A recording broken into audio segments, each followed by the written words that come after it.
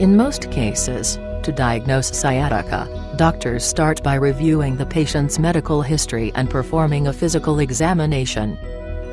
A common sciatica diagnostic test, performed by a doctor, is called the Lasègue test. The doctor lifts a patient's straight leg, and if pain in the leg occurs between 30 to 70 degrees of elevation, the test is considered positive.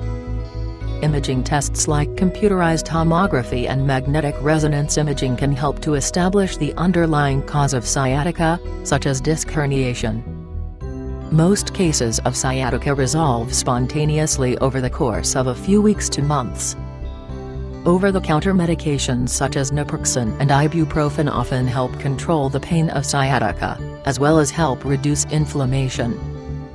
After the most severe sciatica pain starts to decrease, physical therapy may be recommended. Exercises for your back and abdominal muscles improve your back support, and sciatica stretches can help you return to your activities.